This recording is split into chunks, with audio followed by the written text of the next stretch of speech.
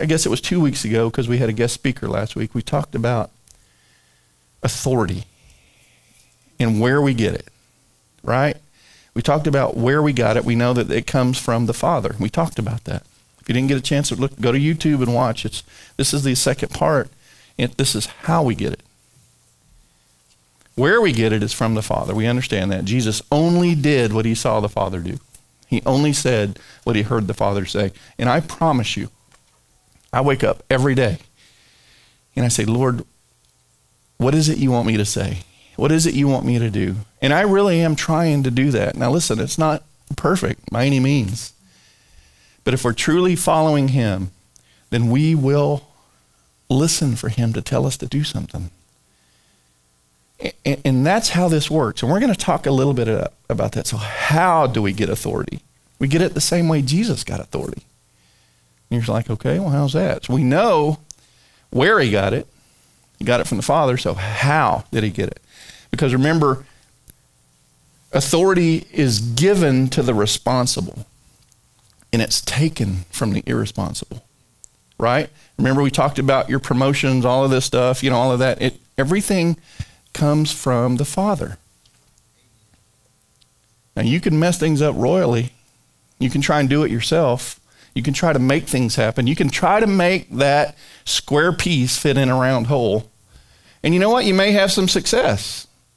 But you know what's going to happen is that square piece is going to be damaged. That round hole is going to be damaged. That's right. Because we're forcing things. And if we would just walk with him, listen to him, watch what he does, hear what he's saying, and we do that, then we're good, right? So let's talk about this. How did Jesus get it? Let's go to Matthew 21. We're going to look at Matthew 21, verse 18 first. 18 and 19. I'll read this to you. This is New King James Version I'm using. Now in the morning, as he returned to the city, he was hungry. And seeing a fig tree by the road, he came to it and found nothing on it but leaves, and said to it, let no fruit grow on you ever again. Immediately the fig tree withered away. Now, let me ask you something. Is that authority? Have you ever done that? That's authority. For you to say to the fig tree, hey, listen, no more fruit's ever going to grow on you again. And instantly it withered away. Now, we look later, we talk about that later. It took a day for that to happen. But what happened is immediately at the roots, it started to die. So, when some of you are talking, listen, please don't condemn yourself. Don't beat yourself up if you're praying for healing and you don't see it immediately. Right. Now are we talking miracles? Or are we talking healing? It takes time sometimes for healing. It's progressive. Amen. Now, miracles can happen instantly. Absolutely. We see example after example. We've seen miracles in our own lives. We've seen miraculous healings. We've seen people raised from the dead. We've seen these things. But if we're talking about healing, and you pray for healing, and you wake up the next morning and it's not 100% better, listen, I know people that would say, oh, it didn't work. God must not be doing what he said he's done. There must not be a God. Listen. My people perish for lack of knowledge. And here's some knowledge for you. Healing takes time sometimes. Right? All right. Now listen, when him talking to this fig tree, that's authority. I'm agreeing that is legitimate authority. All right? Now, remember Jesus said, I only do what I see the Father do. I only say what I hear the Father say. So who really cursed the fig tree? Okay, so you were listening 2 weeks ago. It was Jesus, yes, but it was the Father. He said, I only do what the Father does. So it was actually the Father. Jesus heard the Father say it, so he said it. And think about, I want you to picture in your mind them walking along, and he goes to get some fruit off the tree, a fig, and it's not there. Instantly, in his spirit, he heard the Father say, curse that tree. And so he said it. Now, if we could get to a point in our life where we're walking along and we just heard in our spirit him to say this or do this, that's where you see the things happen. That's where you get these miracles that happen. It's just, once you get that, everything that comes out of your mouth wouldn't be a lot of things. You really have to be careful. Jesus wasn't just walking along and he's hungry and he saw a fig tree without any figs and he belts out a curse. That wasn't the way it worked. He's like, you know what? There's no figs on there. Guess what? Damn thee. That's Hebrew, right? That's not what he did. He went up, he saw that it had no fruit on it, and he heard the Father say, okay, here's what I want you to do. And he listened to it and he did it. There's always a reason why he asks us to say something or do something. And you don't know what that reason is most of the time. You won't know till later on. We're doing things right now we heard 7, 8 years ago. We had no idea what it meant, and it's perfect for right now. What we're walking out. That's discipline. How many of you know we have to have discipline? We have to be disciplined, which is why I make everyone that stays with us make their beds. Anyway, I'm just kidding. You're like, I'm not staying over there. He did it for a reason. And what was the reason? Matthew 21, verse 20. And when the disciples saw it, they marveled, saying, how did the fig tree wither away so soon? So Jesus answered and said to them, assuredly, which means, listen up, assuredly, I say to you, if you have faith and do not doubt, you will not only do what was done to the fig tree, but also if you say to this mountain, be removed and be cast into the sea, it will be done. And whatever things you ask in prayer, believing, you will receive. So there's a reason he did that. And the reason was, and you know, guess what? They saw and they got to ask questions. Like, wait, how did that happen? So he has an opportunity to not only to teach them, but to teach us how we're supposed to do that. That's amazing. Not only will you do what's done to the fig tree, but guess what? Also, on top of this, in addition to that, if you say to a mountain, be moved and cast into the sea, guess what? It'll be done. That's amazing. Whatever things you ask in prayer, believing, this will be done. How many of you know believing is important? I know so many people that call themselves Christians, and you know what? You hear them. We hear them all the time talking about how, yeah, I don't believe that's true. How can that be possible? How many, and that's fine. That's just where they are in their walk, which we've all been there. We've all been at that point. If someone would have told me, hey, listen, I saw that person raised up from the dead, which you read in the Bible all the time. I said, oh, yeah, it's Jesus, Son of God, But we're talking about doing those things, walking those things out, using the authority that he's given us. I don't know. But, after you have to trust. Christianity is based on faith. Right? Where's your faith? So, as we walk this out, and you hear people saying, I don't believe this, you have to believe. All of these things have to be there. Right? It's like the father with the son that was, demoniac. He came up to him, and the disciples couldn't cast out the demon. So the father goes, why, your disciples can't do this. Can you, and what does Jesus say? Long story short, he goes, doubt. You have doubt, basically. They have doubt. And when you have doubt, you're basically tying his hands. So belief is important. Discipline's important. Belief is important. Most Christians don't believe that. You speak to a mountain, move the mountain. Okay? And if you say you believe it, I don't want to shake your hands, but those that say you believe it, go move a mountain. What's the key here? The key is you don't just walk around and go, you know what, I'm a Christian, so what, that mountain over there, watch, I'm going to make it move. What are we not doing? We're not hearing the Father say, move the mountain. Amen. So what we do is we walk around as Christians and say, oh, I can get this done. I can do. No, that's not the way we walk around. We walk around with confidence and faith in the Lord that our Father is going to tell us what needs to be done and how we need to do it. And he'll tell us. He'll say, hey, listen. And he's done it many times. He'll go, hey, listen, I want you to go pray for them. And I'm sitting there going, I'm not going to pray for them. I don't even want to be near them. And he's telling me, go pray for them. Go lay your hands on them. And before, I'm just thinking, I'm not going to do that. I don't even know them. And I was embarrassed. This is my walk through the years. And then I finally did it in Scotland. I'm sitting there, I'm tired. I mean, I was, obviously a Christian at this point and doing things, but there's still me in there, the flesh. I'm tired. I want a Coke. But the Holy Spirit goes, go pray for him. Poor guy was bent over. Matter of fact, it was yesterday. I got on our memories, that picture popped up back in 2016, something. And there's a picture of me and the guy afterwards. And he's smiling, I'm smiling. At the time, I'm tired. And I'm going, I don't want to pray for him. The Holy Spirit's going, go pray for him. That's the Father talking to you. Yes. So I finally did it against my own better judgment, tired and all. I go walk up to him. And I said, hey, I tell you this a lot because I want you to get this. I want you to get this. Because I said, do you have enough faith that you could be healed? He says, no, I don't. I said, it's okay. I got enough faith for both of us. You're trying to just let him understand that, there's healing for him if he would accept that. And so I put my hand on his back and I said, in the name of boom, he stood up.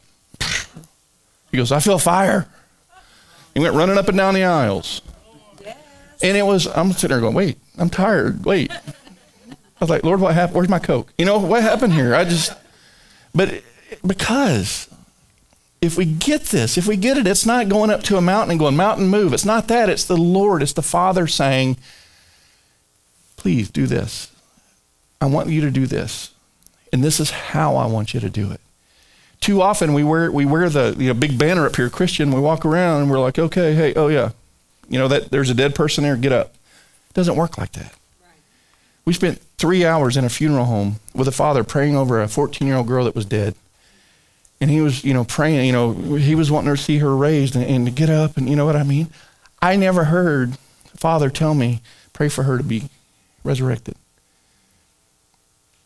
Rebecca didn't hear from the Lord on that. So what turns out is we heard from the Father to go. And there's a reason. We were there for the father of the child.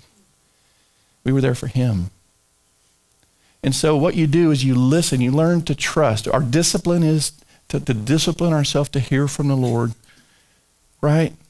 And then to do what we hear. Whether you're tired, whether you don't have makeup on or your nails aren't painted, you still do what he's asked you to do. And I'm not saying specifically anybody.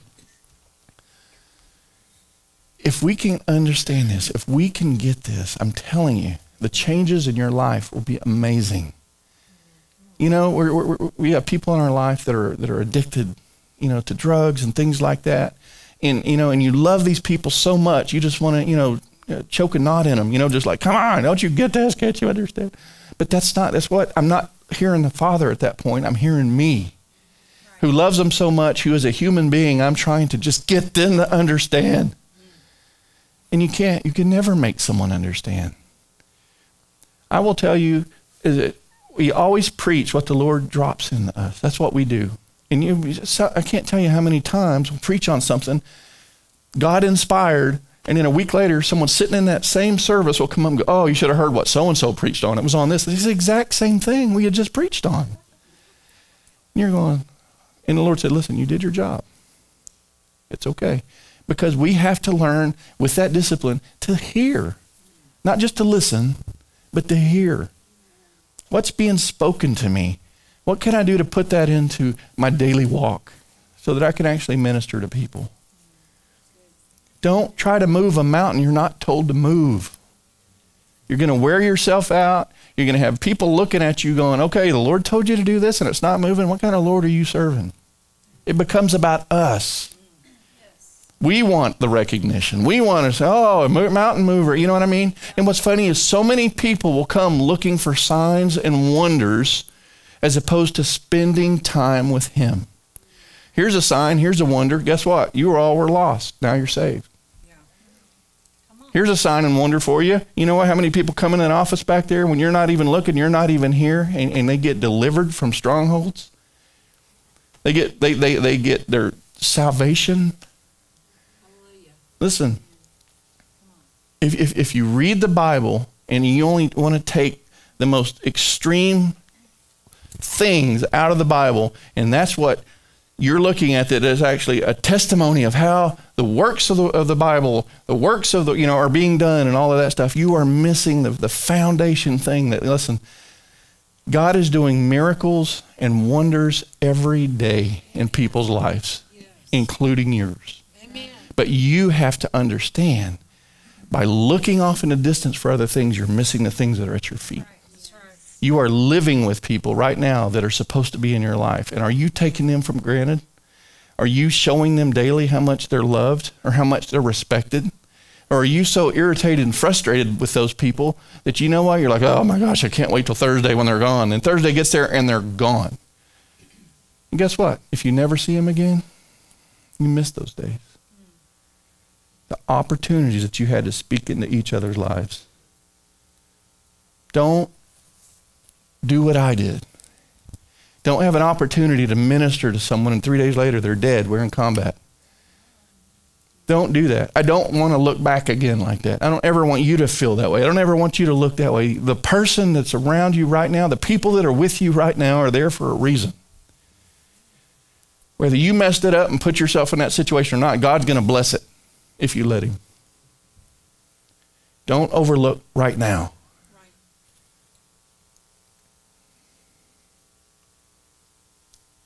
Listen, it's the Father speaking. It's not me getting up the nerve. It's not me chanting over and over to get it to happen. Amen. It's not getting myself pumped up for you. You see, and I'm not, please hear my heart, I'm not talking to anyone badly. I'm saying, listen, we love you. You're our family. So what I'm telling you is from my heart. I don't have to scream and yell and stomp across the stage and work up to a sweat for people to say, oh, that's an anointed teaching. Yeah. The more you yell, the more anointed it is. Listen, I was raised in that. I was brought up in that. But I was also had the Father inside of me telling me, listen, that's not real. And he also told me, yes, that's real. Yes, that's real. But you know what? That's not real. So and I know he's called me to do what I'm doing now to help you walk through this, because there's so much trash out there that's being taught, being spread. So much stuff that's trying to take you off the path of where you're supposed to be. Your walk, where he's called you to be in this life. You're focusing on other things, whether it's television shows or whether it's sports or whether it's who knows what, pornography or alcohol, whatever. That's what the enemy wants. And the Lord is trying to tell you, just listen, stop where you're at. Just drop all the other stuff. Just get rid of all that other baggage, all that religion, all the stuff you've been taught before 30, 40 years ago, and let's just pick up the Bible and let's just start over. You're a Christian, you're saved, but your head's filled with trash. And that's just what we had to go through. She's Southern Baptist, right? I was Pentecostal. You know what I say now? I say, I'm a Christian. That's my denomination. I believe in Jesus and what the Word says. I am, no more fences built up between each other. You can't come in here, or you're a Methodist. You can't come in here, oh, you're Lutheran. You can't do that. We can't do that. And we're not going to hold it against anyone because they have denominations on them. We love them. We'll talk to them as much as they'll let us. And we don't, we're not the best of anything. But we love Jesus, and we're trying our best for people to see our hearts and understand that, listen, let's do this together. Amen. Let's do this together. Because there's so many people sick and stuck in the world. Yes. I'm trying to tell you, you don't know if you're a male or female. They're trying to tell you that you get to make a decision up to a certain age. Well, guess what? I don't know what I'm going to put on my birth certificate. I say it's the parents. I think the parents just need to spend some time with the Lord, and not everyone's going to do that. And that's, you know what we can do? We can love them. We can pray for them. And we can plant little seeds as we walk along this path. They cross our path, plant a little seed. Please don't try and cram things down people's throats. Please, just plant a seed. If you disagree with their theology, that's fine. Don't argue. Never argue, please. And never discuss the Bible unless you have a Bible there with you. Don't try and remember your verses. Don't try and bring it back from memory. Then you start mixing words around and getting things all messed up. And if you read in Genesis, I mean, the enemy got it, pretty close, but he didn't get it right. So I'm just saying, to truly love someone is to care enough to tell them when they're killing themselves. Now, they may not like it. They may hate you. They may scream and yell. But if you tell them the truth, you're planting a seed in their life that someone else can come later and help cultivate.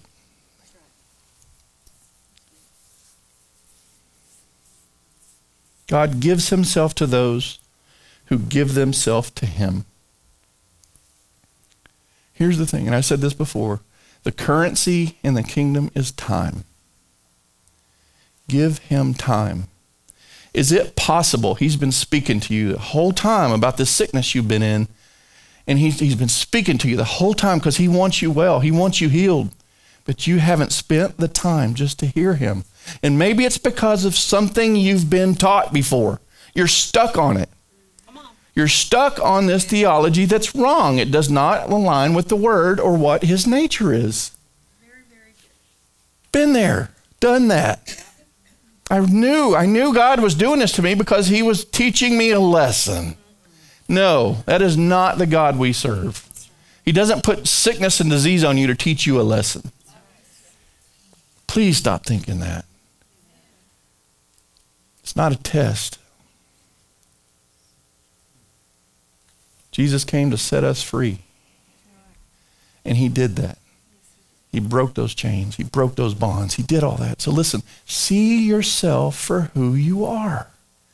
Wednesday night, we were talking about healing. Listen, what are you allowing in your life?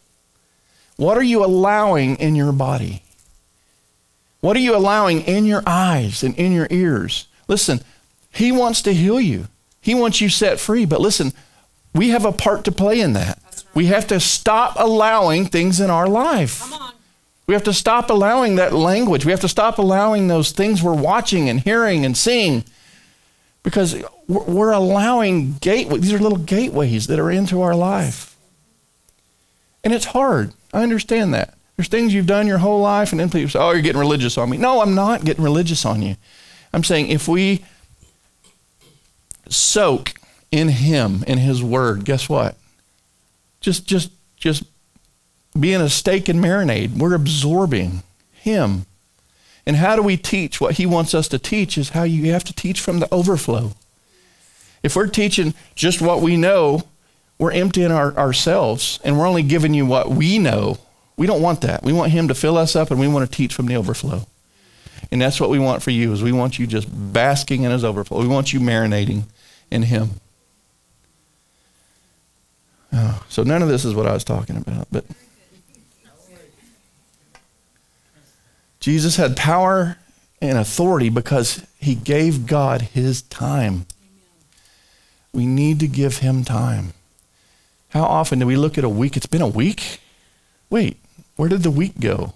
Because we're busy. We have jobs. We have pets. We have other pets. We call them kids. And they take time. But listen, you have to schedule in time for the important things, which means every day my first fruits are to him. I wake up in the morning, it's with him. I told you, call it lazy way, whatever you want to call it. I wake up, I stay in bed, and I'm with him. I pray, I meditate, I get words. We've had dreams after dreams lately. Good stuff. Don't get me wrong, good stuff. But you have to schedule that in, and you'll start hearing his voice more clearly, and you'll hear the Father telling you, okay. You know what's amazing? Is someone will come to your mind. You're praying, you're meditating, someone will come to your mind. They'll just pop in. You're like, I haven't thought about them. And that's right. That's the Father. Yeah. That's when you start praying. That's when you contact us, send us an email, text us, whatever, and say, hey, listen, this person came to my mind. Would you agree with us? Would you pray with us? Absolutely. And I'm telling you, it'll start happening more and more and more. And just know that he trusts you. You spend time with him, he trusts you. He'll give you more, and he'll give you more, and he'll give you more, to where, guess what? You know, Kim, you'll be up here preaching one day. You know what I mean? It's one of those things where if you give him enough time, He's going to give you more. He will never give you more than you can handle. He's not here to kill you. He's not going to tell you to go on a worldwide ministry, and your ministry is to go all over the world if you know what? If you can't even walk up a flight of steps without losing your breath. That's right. That's not what God does. He loves you. And listen, it's not failure to start from scratch. That's right. If there's something you're battling in your mind, oh, this is right now, maybe it's not. Hey, listen, that's not God. Who's the author of confusion? The enemy. Everything we need is in here and in here. We just need to spend time with him. So if there's anything causing you confusion, if there's anything causing you strife, if there's anything causing you to bicker and argue with each other, pride, arrogance, all of those things, strife, every evil work, get rid of it. It's not worth it. Go to that person and say, hey, listen, I love you. And I don't know what's going on, but I just know it's not right. It's not God. Let's clear the air. And you know what? You being the bigger person, whatever they decide to do is on them. That's right. You cannot control another person, so stop trying to do it. Even if it is your spouse, even if it is your child, whatever, you cannot control them. Please stop trying to control another person. You give yourself to that. Say, listen, I am sorry. I love you. I apologize. I don't ever want to do that again. Then you've just taken all of that. You've shown them God. Now they get to pick and choose what they do. And listen, you cannot wait or expect a certain response from them because you did what you know to be right. Because they can still be wrong and go do more wrong things and be even worse about it. But you know what? That's between them and God at that point. You can't control that. And please, for the love of God, don't apologize to someone and then say, well, aren't you going to apologize to me? Yeah. That's an expectation you don't want to have. Because you may never get it. I told you once, I'll tell you again. The most hurt Rebecca and I have ever been is with Christians. We've never been so hurt as we have with Christians. Christians. And I know it's because a lot of people wear the title of Christian without really realizing what a Christian really is. It's a little Christ. I know Jesus wouldn't have acted that way toward us. And just being transparent, I don't know how many people we've hurt under the guise of being a Christian. I don't want that. I don't want religion. I don't want theology. I don't want any of that. What I want is a relationship with Jesus so that I can hear what the Father says to me and I can do what the Father does. I want to say what he says. I want to do what he does. I don't want to go out and say I'm a Christian and try and lift a car over my head and say, see, I'm a Christian. That's not what that is. What it is going and just living your life and being kind to people and being, loving on people the best you can. And if they're in your face and they're angry and that's fine. That's between them and God. Just move on. But, God will stop you and say, why don't you bless them? We've had people, I'll be eating dinner with someone. He'll say, write a check to them. I was like, wow, God uses checks. You know what I mean? My mind will start going, that can't be God. God didn't have checks. You know what I'm saying? My mind. But what he does is he uses the body.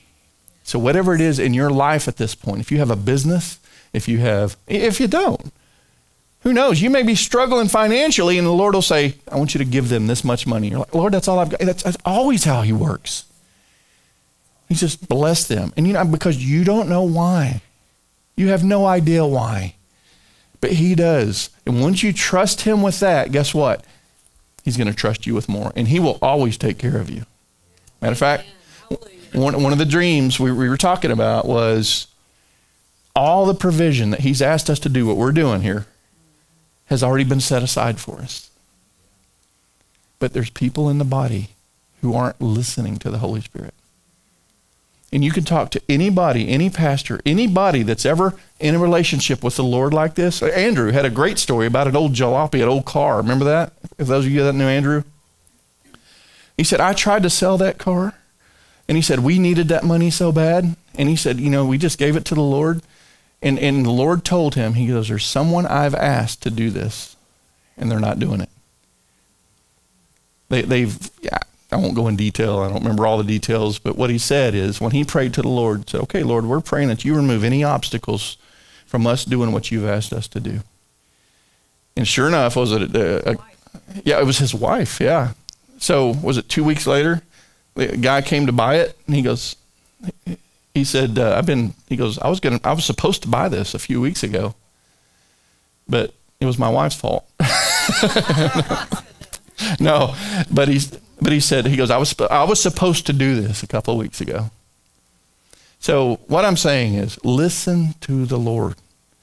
Let him guide your steps. Don't let a person tell you what to do. I mean, as a couple, you talk about things. Absolutely. You work things out together. I'm just saying, listen to the Lord, because what happened when we were sitting there eating dinner and he said, write this check. When I got over myself and my flesh, I was like, okay, Lord, how much do you want me to write it for? I turned to Rebecca and she goes, are you going to write the check? And I was like, what? And then that's not the amazing part.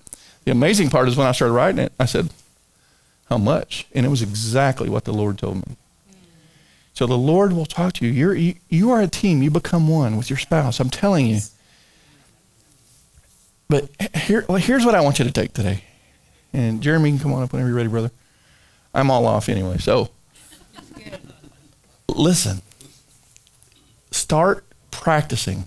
The only way you get better at anything is practice, which I'm still practicing for my solo. Anyway, sorry. The only way to get better is to practice. And so what I would do is just spend time with the Lord, and you're filled with the Holy Spirit. Use your prayer language. Just pray in tongues all the time, and just practice and hearing what he says. And the way we would practice is we would just pray in tongues, and we would write down the things. And see, our mind's not trying to think of anything. We're just praying in tongues. And all of a sudden, things will come in, and we write them down. And I'm telling you, every time, it is right on, and it's right on time. So I just want to encourage you guys today, just listen, start hearing from the Father.